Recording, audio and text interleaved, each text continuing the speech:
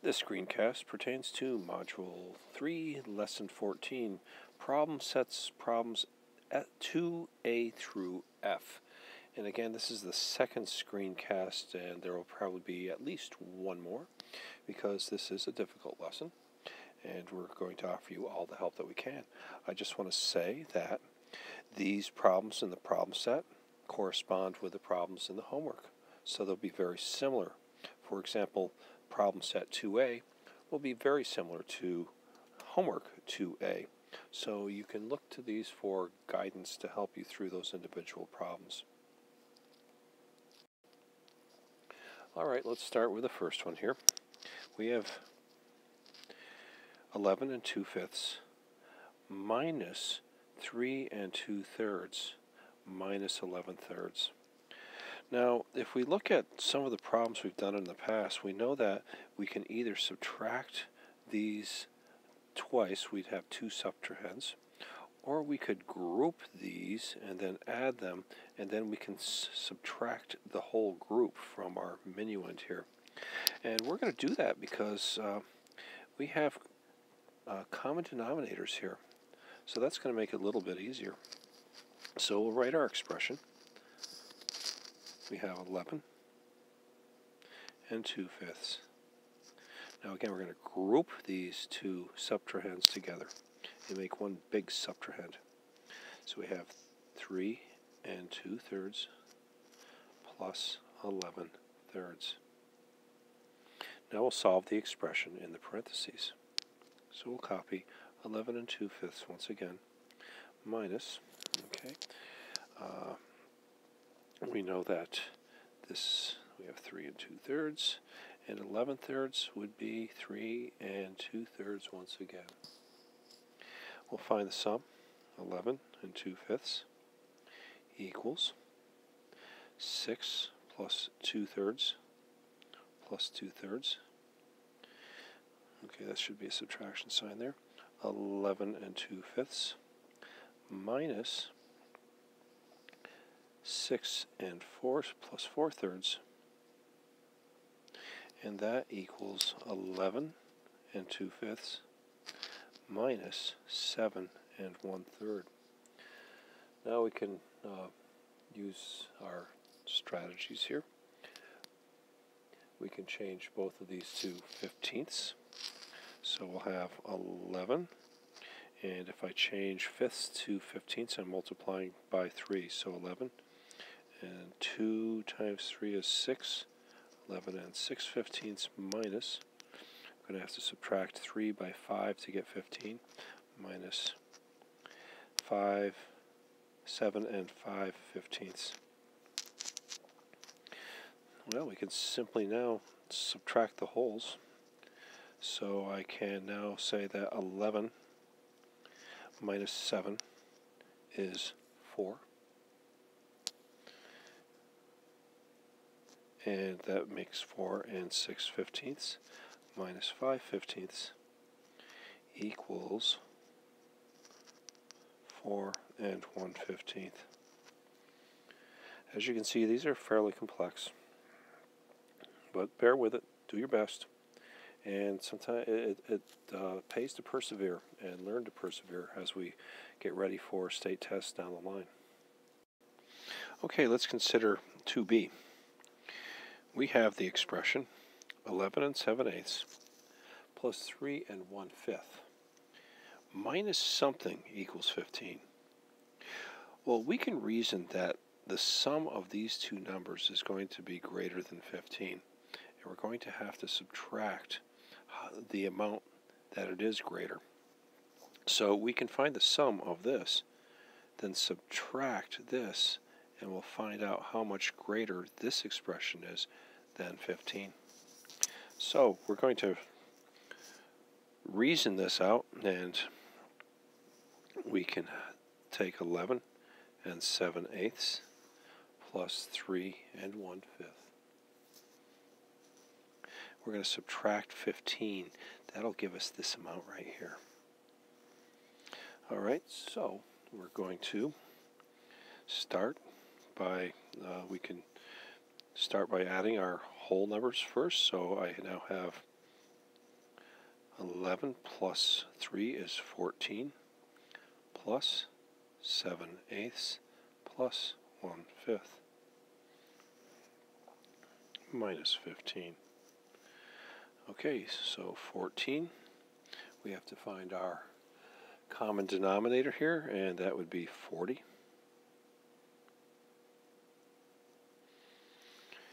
And 7/8 would be 35/40. And 1/5 would be 8/40. And we'll take that and subtract 15. Now we find the sum of the two fractions. So we have 14 plus 43/40.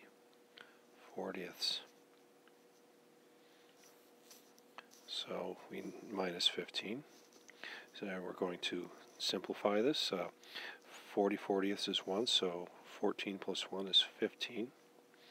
And 3/40 minus 15 equals 3/40. So the number that belongs in that blank is 3/40 because the sum of 11 and 7/8 and 3 and 1/5 is 3/40 greater than 15. Let's continue. Okay, here's an interesting one. It's a little bit like one of the problems we did in the first video, the first screencast. And what I'm noticing here is that I'm subtracting something. Okay, so 5/12 minus something, and then I'm going to put this back. Well, I can add this to my minuend right off the bat since we're going to add it back. Alright, so we can think of it this way. So I would have 5/12 plus 5/4, okay, minus something equals 2/3.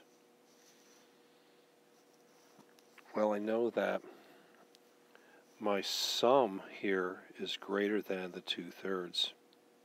How much bigger is it? Well, once we answer that question, we can fill in that blank right there. So if we determine how much greater it is, we need to subtract. So this answer can be found by adding the sum of 5/12 and 5/4 and then subtracting 2/3. Then we'll find out how much greater it is than the 2/3, and that'll give us our answer. So I'm going to now look at my denominators here. I'm not going to multiply my denominators. I see that fourths can easily be turned to twelfths by multiplying both the numerator and the denominator by 3. So I have 5/12, and if I multiply the numerator by 3, I get 15. And if I multiply the denominator by 3, I get 12. And now I have common denominators. I can simplify. I have 20/12 minus 2/3. I can now find a common denominator, and that would be 12ths. So I leave this as 20/12 minus, I need to multiply both the numerator and the denominator by 4, so I get 8/12. And when I do that, I get 12/12, which is the same as 1. So I can substitute 1 in this place here, and I would get 2/3. Okay, another.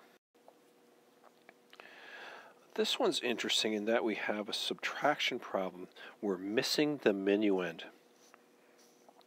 The minuend is the whole, and we have all the parts.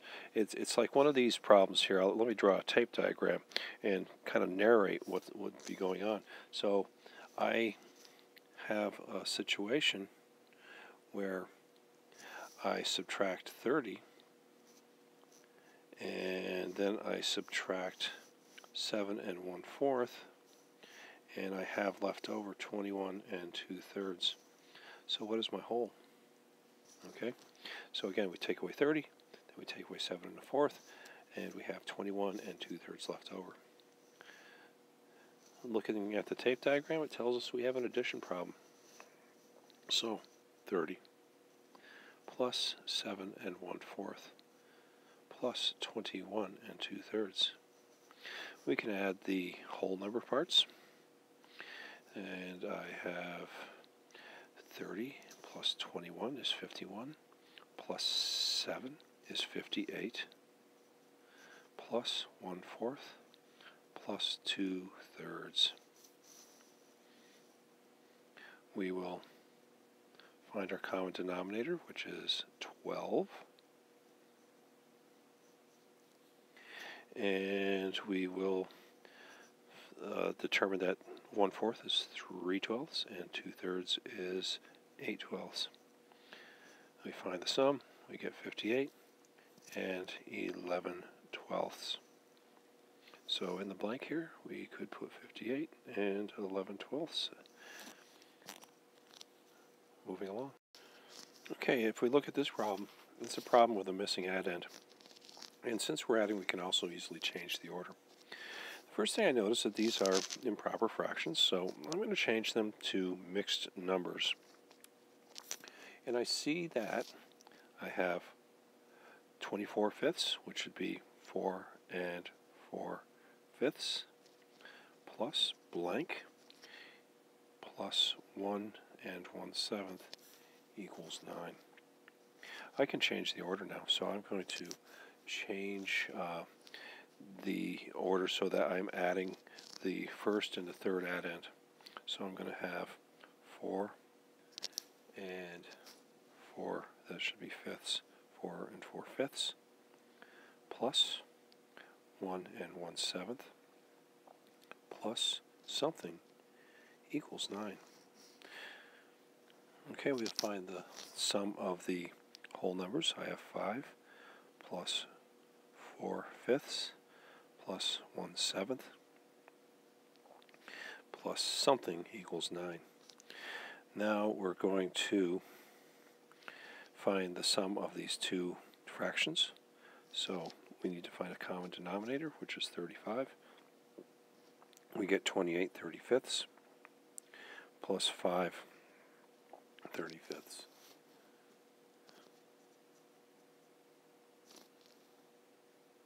I find the sum of those, and I get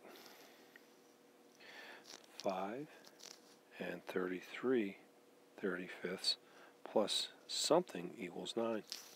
All right, well, we know that when we have that missing addend, we can subtract. And I could have done this in any number of ways. But let's write the subtraction problem now, because we know that that's 9 minus 5 and 33 35ths. And we can now go 9 minus 5 minus 33 35ths. 9 minus 5 is 4, minus 33 35ths, and that would equal 3 and 2 35ths. One last one to go here. Here we have 11 and 1/10. You'll see that's a decimal. And we have 3 and 1/10. And then we subtract something, and we get 99/10. Well, let's rewrite these all as decimals. That way we can look at it a little more clearly. So, or I could write them all as fractions. So I have 11 and 1/10 plus 3 and 1/10 minus blank. And 99/10 is 9 and 9/10. Now, like other problems, we know that the sum of these two is greater than this. How much bigger is it? Well, let's simplify. So we now have 11 and 1/10 plus 3 and 1/10, and that would be 14 and 2/10 minus something equals 9 and 9/10. Okay, well, we don't know how much bigger that is, so we'll have to figure it out. So we'll now subtract 14 and 2/10 minus 9 and 9/10. Let's write that going vertically. We'll regroup. 12 minus 9 is 3. And then 13 minus 9 is 4. So my answer is 4 and 3/10. Some of these aren't obvious, but listen to the reasoning. There's common elements in all these problems. And again, these problems in the problem set correspond very closely to the equivalent problems in your homework. Use the reasoning here as guidance. I know it's a tough lesson. Do your best.